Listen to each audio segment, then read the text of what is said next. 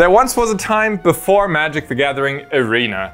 Back then, Magic had just been developed by Richard Garfield and players were still trying to find new ways and new combos with those cards. But unfortunately, most of that footage from that era has been lost to time by now. Today we're gonna take a peek into the past of the game and show you what it was like to play Magic back then. Wizards of the Coast used to package the top 4 decks of every World Championship and sell gold-bordered versions of them.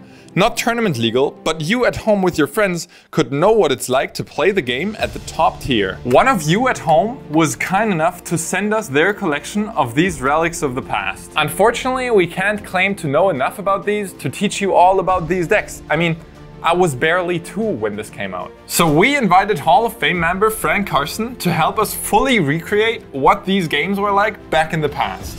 Let's go back in time.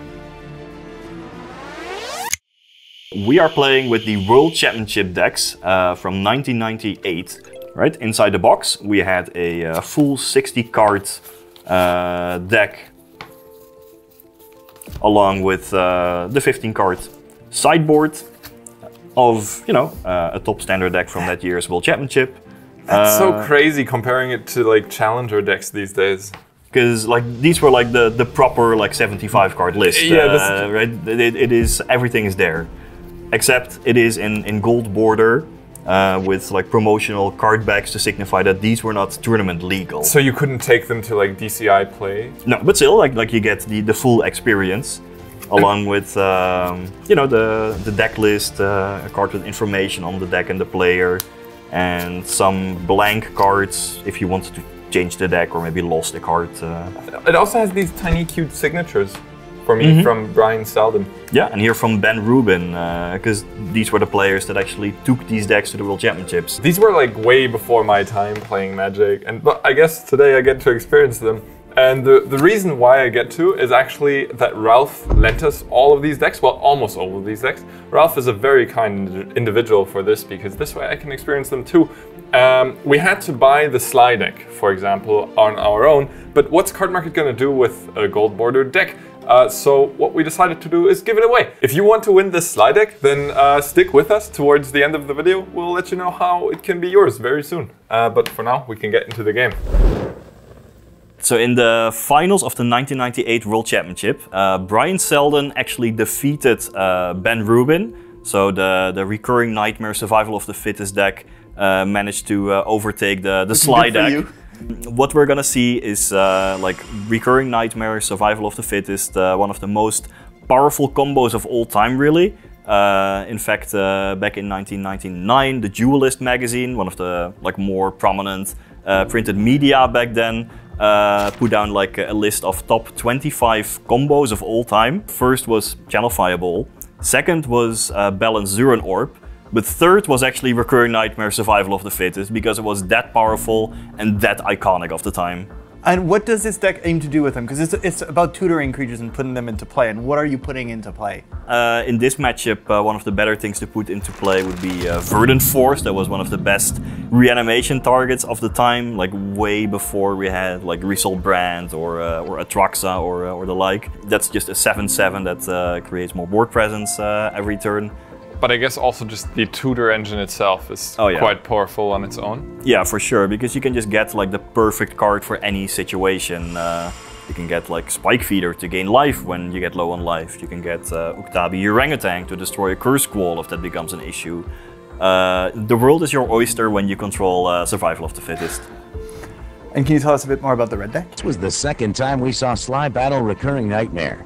But this time Ben Rubin's Sligh deck's quick offense proved too much for Scott John's Recurring Nightmare to deal with. Well, as Ben Rubin actually said in the coverage archives back then, the most amazing thing about Sligh is its potential for a turn 4 or turn 5 kill. Rubin's deck has like 10 1-mana creatures, 6 2-mana creatures, 5 3-mana creatures, and a bunch of burn spells.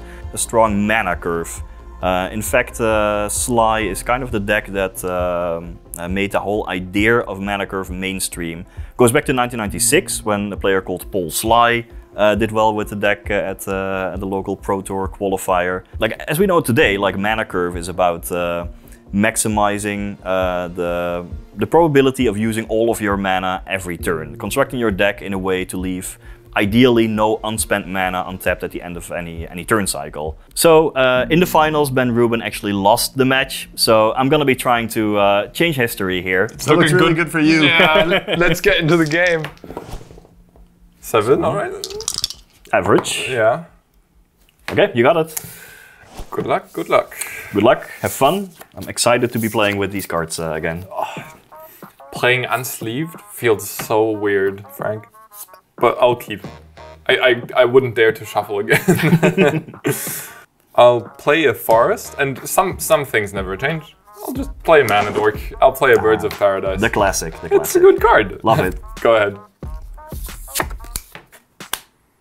Well, bolt the bird is an idiom as old as the game. Bolt? Oh no, okay, it's not bolt. No, bolt, lightning bolt was not legal here, but shock was. And shock the bird kind of remains true. Yeah, but it sounds worse. Bolt the bird has Yes. a better ring to it. Yes. I'll untap. I'll take my draw. These cards are wild. But for now, I'll play a swamp, and then I will play a Survival of the Fittest. Now, this is a card I know from Cube. I have never seen this card outside of Cube. It's a 2-mana enchantment, and I can pay 1 green to choose and discard a creature card, and search my library for a creature card, reveal that card, put it into my hand, and then I shuffle my library. Basically, it makes all of the creatures in my hand perfect. And with that, it's your turn. Alright, the creatures back in the days were not as good as some of the spells. Here's an Ironclaw Orcs. It's basically a 2/2 for 2 with a drawback, because that's the best red players got at the time. It cannot be assigned to block any creature with power 2 or greater, but it doesn't really matter, it's planning to attack anyway. It's just terrible. Back in the days, this was like solid for a red 2-drop. Look, I've deployed one of the most powerful cards of all time. And you came here with a 2/2? I'll untap. I'll draw. I'll play a Reflecting Pool. That's still a very good card. It adds mana as my other lands do. I think I'll just cast another one of these scariest card of all time. Recurring Nightmare. Now, Recurring Nightmare doesn't do anything right now. You don't need to worry. But it's a 3-mana enchantment, and I can sacrifice a creature and return Recurring Nightmare to my hand to reanimate any creature in my graveyard. Go ahead. But basically you're saying that this Ironclaw Orcs is gonna get in there for 2? That's what I'm hearing. When playing beatdown decks, I generally want to be playing creatures first and burn spells later. Ball Lightning is essentially also a burn spell, so to maximize damage over time, I will leave it for perhaps next turn, and this turn develop my battlefield with Mock Fanatic, Jackal Pup and Curse Scroll. Yep, let's get in there, 2 damage. 18. Ironclaw Orcs? Yep. A job well done. Yep. So I'll add Mock Fanatic, just a 1/1, but it sacrifices to deal damage to any target. That's a good one. I can respect it. I know that one. A Jackal Pup, which was actually one of the best 1-draws at the time. 2/1 for 1 mana, great power for, red decks at the time. It does have a drawback for each 1 damage dealt to it. It deals 1 damage to me, but I'm the aggro deck, I don't care about my life total. It's very close to Ragavan, basically. I mean, 2/1 with a drawback versus 2/1 with an upside. I think if you showed Ragavan Nimble Pilferer to the players from 1998, they would go nuts. It's like, what? Because Jackal Pup was almost considered broken back in the days for what it did. Just creatures in general were so much worse, right? Yes. And also Cursed Scroll. It is an artifact where I can tap 3 and... Well, basically, if I have 1 card remaining in hand, it's gonna deal 2 damage to you. But you have to name a card first, right? Yeah, so if I have multiple cards in hand, I would reveal 1 at random. And if it is then the named card, I deal 2 damage. I see, so the more cards you have in hand, the worse it gets, because then it doesn't deal damage? Yes. Curse Scroll was one of the most powerful cards at the time, but funnily enough, it was actually originally designed as kind of a bluffing card. The designers had in mind that you would put it in, a deck where you would activate it with, say, 5 cards in hand and name Counterspell to hopefully put a fear that you have Counterspell in your hand, in your opponent's mind. That is not how it was used. So you would use 4 mana and 1 card over 2 turns to potentially make your opponent think you had a counterspell? You know what I would just do instead? I'd just say, I have counterspell. It may have been intended that way, but pretty much everyone immediately picked it up as just a repetitive damage engine for decks with like a low mana curve, so they could empty their hands quickly. And back at the time, there were relatively few creatures with 3 or more toughness, so it's effectively read, like, after you empty your hand, 3 mana, tap, destroy an opposing creature. Or, if the opponent is already down to a low life total, over the course of a few turns, you can just burn them out. But, I'm a red deck, low curve, I'm emptying my hand quickly, so, well, soon enough it's gonna deal some damage, I hope. Go ahead. Alright, I'll untap, and now I finally get to play some good stuff. I'm gonna deploy one of my forests, and I'm gonna activate Survival of the Fittest. Now, Frank, why is there Orcish Settlers in my deck? First, so it's a 2 mana 1/1 Orc. It has an awesome artwork, and it taps 1 red and double X to destroy X target lands. I don't even have access to red mana, Frank. Yeah, well, I mean, I shocked the bird. But there are also some red or prismatic lands in the deck. I'm not going to use it. I'm going to discard it to search my library for a different creature. Uh-oh.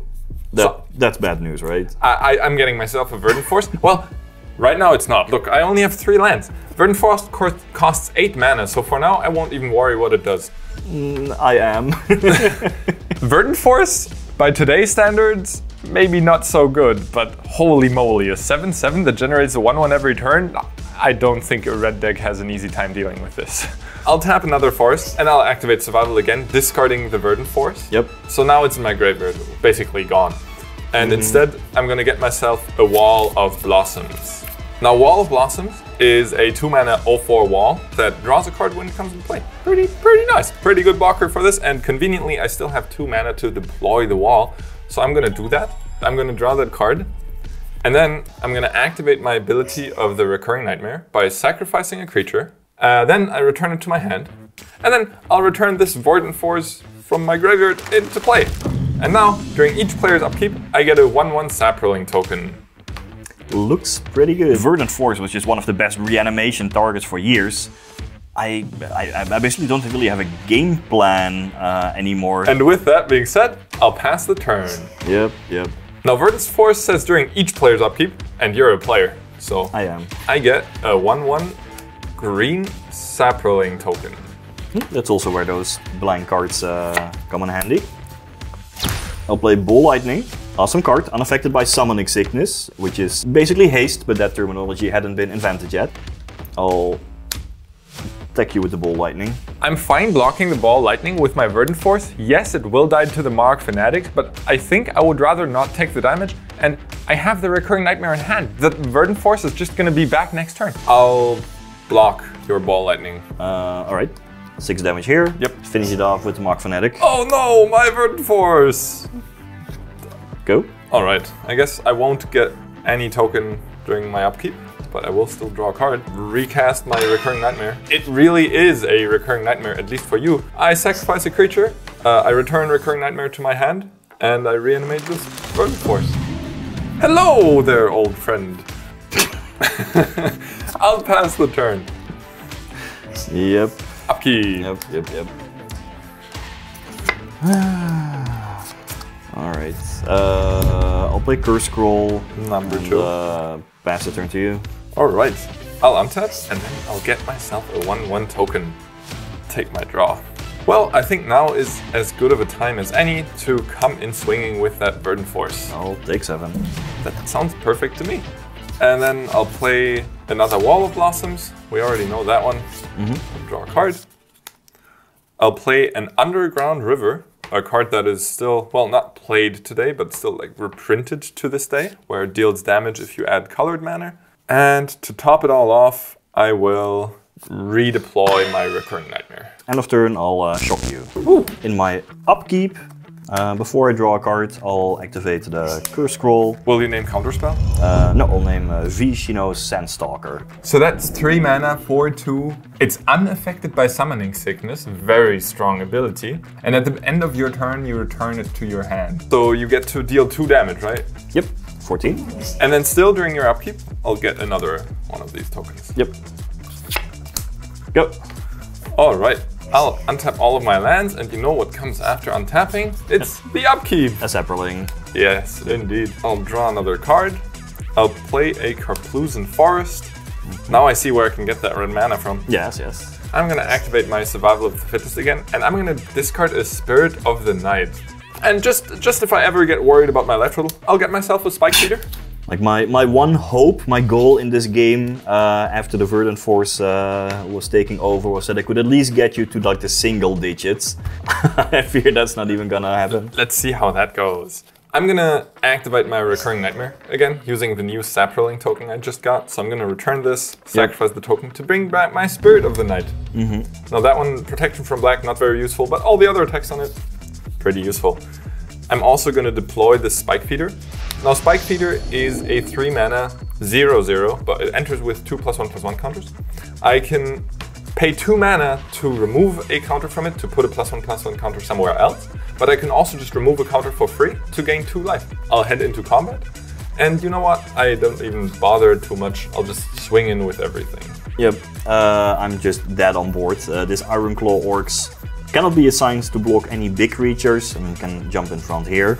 But not in front of the Verdant Force, and sure, I can block here, but then I still take 7. That Jackal pup dealing a bunch of damage to you. Yeah, you got me. Alright. When sideboarding with aggro decks, I like to refer to one of the most influential articles about Magic at the time, The Art of Beatdown, written by David Price in 1998. And about sideboarding with aggro decks, he had to say the following. Sideboarding for aggressive decks is tricky. One common mistake is to sideboard too much. I often see players with aggressive decks bring in so many cards from the sideboard that the aggressive nature of the deck is diluted. They bring in too many cards that are not efficient removal spells or cards that don't damage or threaten opponents. It's very important to make sure that the deck maintains its aggressiveness after sideboarding. As a general rule, if I'm uncertain about whether a sideboard card would be good against a particular opponent or not, I don't bring it in. So I will be going by that wisdom when deciding on my sideboard choices. I'll add Dwarven Thaumaturgist, which can destroy Wall of Roots or Burst of Paradise, as well as Dwarven Miner to attack the mana base, giving me an additional angle of attack. Now, to make room, I will cut some Goblin Vandal and also shave a Hammer of Bogarden because, well, I'm not gonna beat Recurring Nightmare in the late game, and an Ironclaw Orc. I like that the cards I board in are creatures because, at worst, they can attack. As David Price also said, while there are wrong answers, there are no wrong threats. I like that. For sideboarding, Lobotomy is the worst card in the matchup, in my opinion, and by far. Taking a card from Frank's hand for 4 mana just doesn't seem very worth it. So I'm going to replace both copies, one with a Phyrexian Furnace and one with the Staunch Defenders, which gain 4 life when they enter the battlefield. Gaining life, obviously great against the mono-red aggro deck. The Furnace, I'll be honest, it's just 2 mana draw card. Nothing else, but still better than Lobotomy, I swear. So would you like to go first? Yes, please. I feel like the red deck could benefit. I agree. We're also playing without sleeves, which was mainly because the 1998 World Championship was one of the first televised events. It was like on cable television. Was it on Twitch? No, Twitch didn't exist yet. It was on ESPN2. They didn't want sleeves because it would put too much glare on the cameras. Or at least that was the reason when I made top 8 sometime later. But I mean, sleeves did exist. They were typically played in tournaments, but they were not as common or widespread as they are today. Same with playmats; those just weren't really used back then. Yeah, different times. Oh my god! Also, like we did clear that we could play sleeveless with the owner of. We did of ask the decks. Ralph. Ralph was very kind and said that he insisted that the back of the cards be shown because it's historical, it shows the time. I mean, it really sets them apart, Yes. right? All right, keep. Yeah, I think this is okay. All right, well, turn 1, Jackal Pup. The dreaded start that I still remember from back in the days. I mean, last game it dealt 7 damage to you, so I think I'll be fine. Oh, Yeah, wow. we'll see. I'll play a City of Brass. Now that one might become painful. For now, I won't even tap it, so it's all good. Attack for 2. Sure, down to 18. Ironclaw Orcs. Yes, Good card. it is still very silly, but it was just the best we had back in the days in terms of powerful 2-drops. All right. Go ahead. Well, I'll draw a card. And let me show you the power of my 2-drops, because I'm going to play a Carplusen Forest and cast a Survival of the Fittest, taking one off the City of Grass. Go ahead. Ah, this is more like it.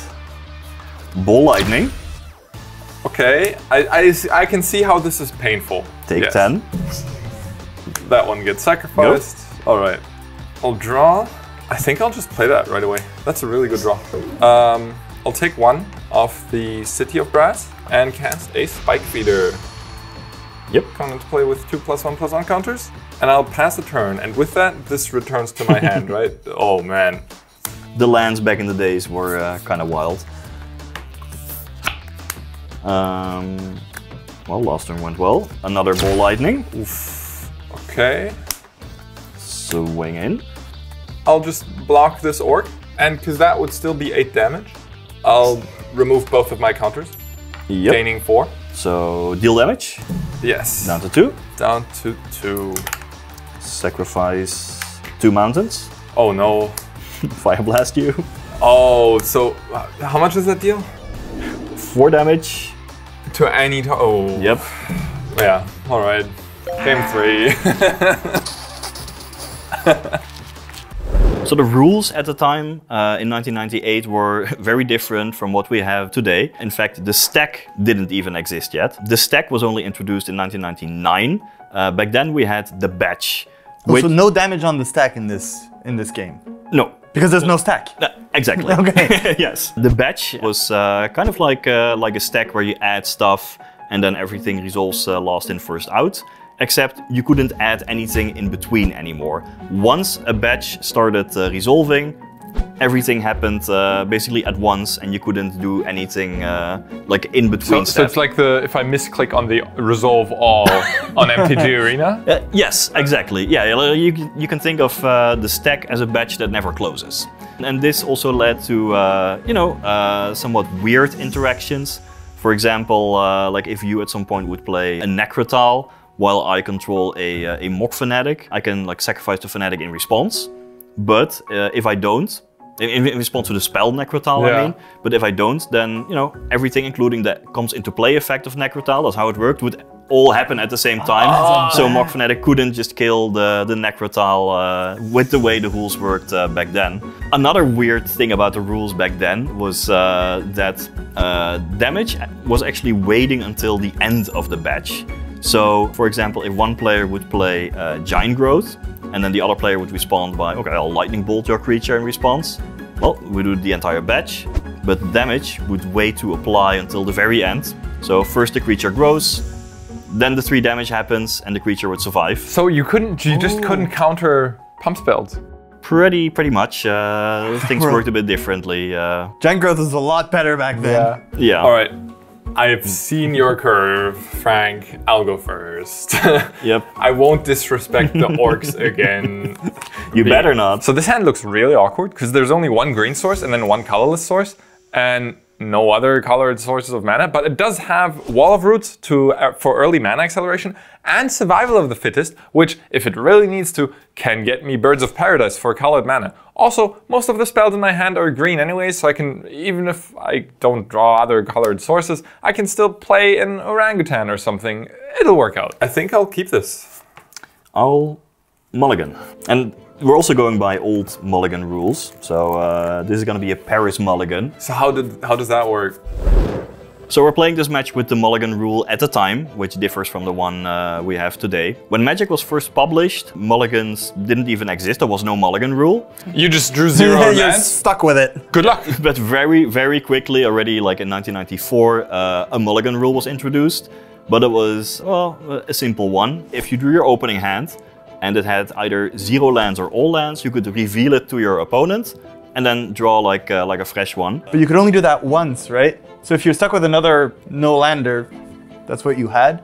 yeah, tough beat. But of course, if you had, say, 6 spells, 1 lands, yeah, it would often lead to a non-game. Like the next mulligan rule, they called the Paris mulligan rule, because it was played at Pro Tour Paris, gave us the somewhat familiar process of starting with 7 cards and going down to 6, 5, 4, and so on. But you just like drew 6, that's it, drew 5, that's it, and then shuffled in between.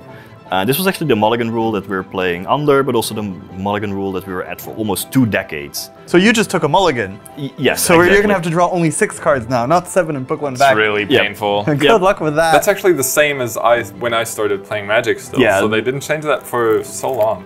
And then it was Scry at some point, where we scryed 1 at the start of the game. My second hand isn't ideal, only 1 land, but it has several cheap cards. And due to its low mana curve, Sligh can actually operate off of a low amount of mana. We're playing under old mulligan rules, so going down to 5 would be really punishing. Alright. I'll start things off with the forest and... No, oh, I shouldn't tap this. There's mana burn, isn't there? Yes, there actually is. That was a thing back then, yeah. I don't have a Birds of Paradise, so I'm just gonna leave this untapped. Go ahead. Smart. Well, it worked well last game. Jackal Pup, go. Alright. I'll draw. I'll play a legendary land, Volrath's Stronghold. Now it adds colorless mana, or it puts a creature from my graveyard on top of my library for 1 black and 1 colorless. Sure thing. Or rather, 1 generic. I'll tap both of my lands to cast a Wall of Roots. Now, Wall of Roots also still played in Modern Magic. Well, these days a bit less. It's a 2 mana 05, and I can put a -0, -1 counter on it to generate 1 green mana, but only once per turn. But with that being said, it's your turn.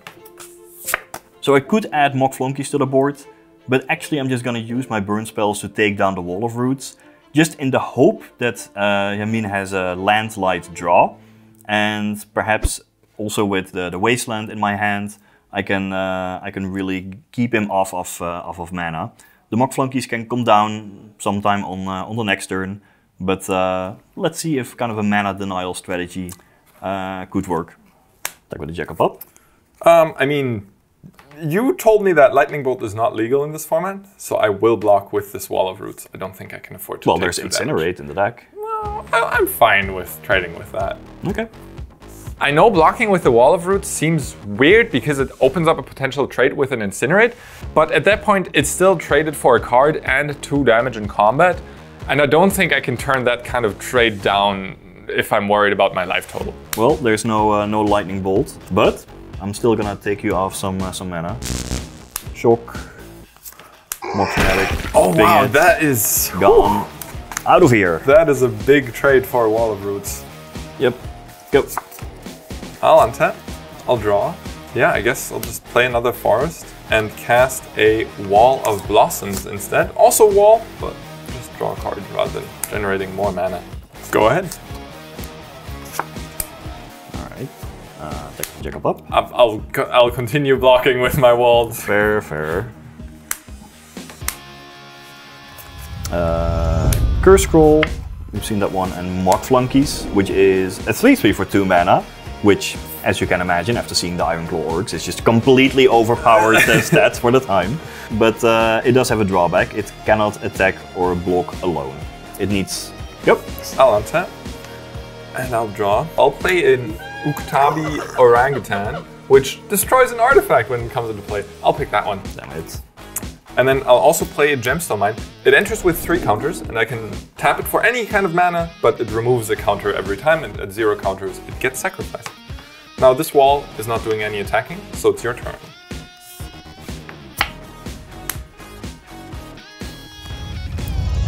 New Curse Scroll. Yet another scroll. Ouch.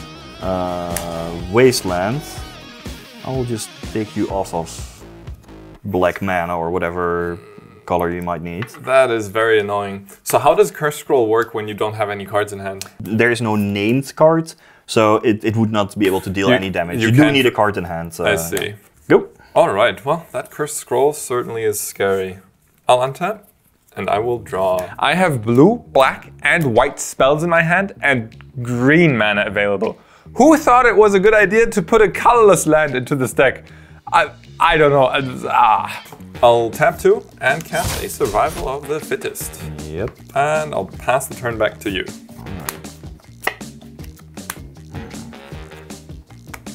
Alright, I'll take out the Tabi Orangutan. I'll name Ball Lightning. Oh man, that's a lot of damage. So this one dies.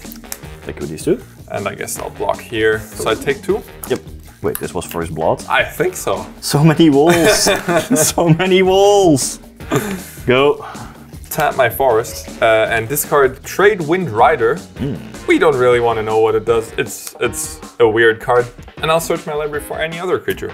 Yep. I'll get myself another orangutan because that cursed scroll is looking really scary. And then I'll move into my turn. Yep. Untapping. Maybe I can draw another land. Oh no. I mean, it's fine. It's a land. It's a forest.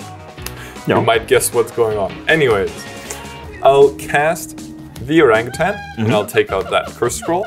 And the turn is yours. Alright, we'll lead with Ball Lightning. I knew about that one. Yes.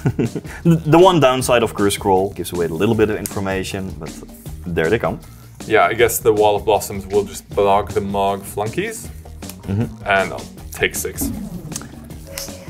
At end of turn, I think I have to start making use of that survival again, discarding a Necrotal. And instead getting myself Birds of Paradise. I'll untap. Yep. And I'll take my draw. Ooh, this is a card I haven't seen yet. Cast the Birds of Paradise. You got it. And then, I haven't played with this card in a while.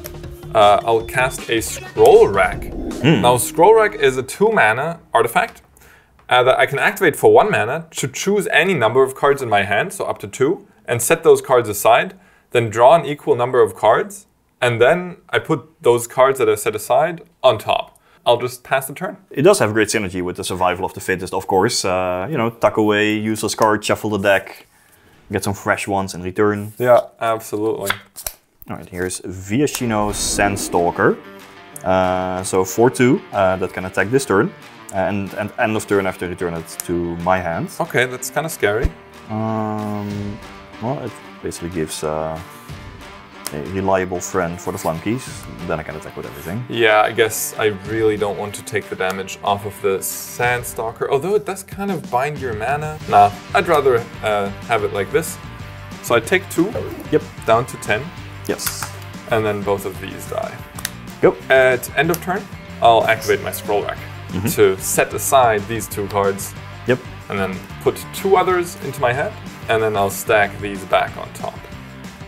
I'll untap, and during my upkeep, I won't do anything. I think I'll just Okay. be glad with what I have. My life total is still relatively stable, and Spike Feeder contributes to the stability quite a bit, because otherwise I might have to be worried about like chained ball lightning and fire blasts or something. But as it stands, I always have this safety cushion. All right, I'll play a Carplusan Forest, and I will, yeah, this makes sense. I'll activate Survival of the Fittest, discarding Mana War. Now, Mana War, great card. We know it's great in limited, but right now, maybe not the play. Had it with these walls. Yeah, instead I'll get myself a Wall of Blossoms, because that one has been really good so far. I'll cast it, Yep. drawing yet another card. And then, to add even more to the board, I'll cast a Spike Feeder, entering with 2 +1/+1 counters. And then that's your turn. You're setting up like a real pillow fort here. am, Like, but- how am I supposed to get through this? Go. Oh, I love to hear that. I'll untap. I will take my draw. I'll activate my Scroll Rack. I don't like what I see. So I'll put 2 cards on top. Yep. And, oh, I guess I put them aside. I see my new cards, and then I get to see what I put here. I'll play an Underground River. And I'll pass the turn. All right.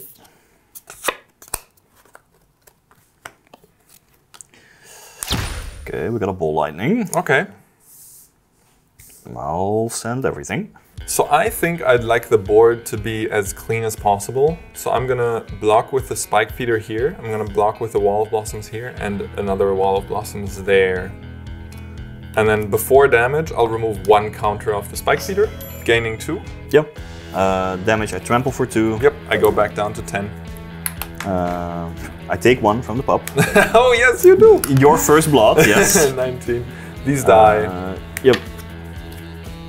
Go ahead. So still during your end step, I'll activate the stronghold. I didn't think I would get to this point, but here we are. I'll put Trade Wind Rider back on top of my library. I'll untap, draw this, and for the first time, I will actually cast it. Trade Wind Rider. Now, it's a 1/4 flyer, which doesn't seem very powerful for 4 mana, but I can tap it and 2 other creatures I control to return target permanent to its owner's hand. This is your permanence or mine. I'll still play this Reflecting Pool. Yep. Go ahead. Well, go. Perfect. I'll activate the Stronghold, and I think I'll just put a Spike Feeder on top. I'll untap, I'll draw the Spike Feeder, I'll play a Spike Feeder, enters with 2 counters. And yeah, I think for now that's just my turn. I'll leave it there. Well, let's jack up. Oh, go. Use the Stronghold to put a Mana War on top of my library, I guess. And then also I'll tap the Rider and both of these to return my Wall of Blossoms. Yep. So this is in my hand, and I'll move into my turn. So I draw this, and I'll start off my turn by casting said Wall of Blossoms. So I draw another card. Are you enjoying the deck? Yeah, right now, like this situation, much more enjoyable than the one last game. Play a Forest, can't have too much mana, and activate Survival. I'll get myself a Spike Weaver. You already know what it does. I'll let the viewers know what it does in a second. Yes. Spike Weaver is similar to Spike Feeder, where it enters with an amount of +1/+1 counters, in this case 3. For 2 mana, I can remove 1 to put 1 somewhere else, just like Spike Feeder. And for 1 mana, I can remove 1 to basically fog, which means that creatures don't deal combat damage this turn. And with that being said, I'll pass the turn to you. I remember being locked via Trade Wind Rider and Spike Weaver, because you would just fog twice, bounce the Weaver to hand, keep doing it. It was just impossible to get through. Still don't really have good attacks. We have another Jackal Pup. Go.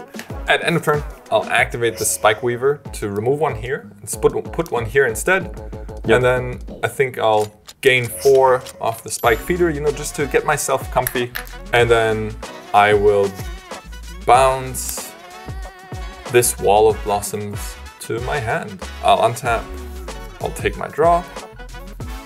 I will activate Survival of the Fittest, discarding a Birds of Paradise. And we already know this one from game 1. It's a Verdant Force! Yep. However, this time, I'm not going to cheat it into play like I did that time. Instead, I'm just going to tap 8 mana for this good old 7/7. And with that, I'll pass the turn. Upkeep! Yeah, this feels absolutely hopeless. I can't even say anything to cheer you up, Frank, because I agree. We got, along with this, 4 of a kind. Oh yeah, that's quads. I claim victory. I can't even show you a Royal Flush. Go. At end of turn, I bounce my own Spike Feeder. That works. Just to, you know, maybe gain some more life. Go. Get another Sapling. Recast the Spike Feeder, which enters with 2 counters. How am I supposed to beat this? And attack with the Verdant Force. Look at my blockers. They're not the best blockers for this, no. Okay, well, I'm just gonna try. Hop. Everything in front of the Verdant Force. Unfortunately, I have so much mana. This is 6 mana. I'll remove 2 counters here and move them there. Yep. And then I'll do the same for 1 here, move it here. So this becomes a 10/10. Yep. And that's a mere 9 power you have there. So the Verdant Force even survives. I'll deal 3 and then the rest here. No need. Sure. So, well, everything dies. And you take 7? Yeah. No problem there. And then it's your turn. Well, at least oh no! This one is going down. I'll bounce it. I like my Verdant Force. fine. Yep. Your turn. My go. Go. I'll untap. Yeah, you got this one.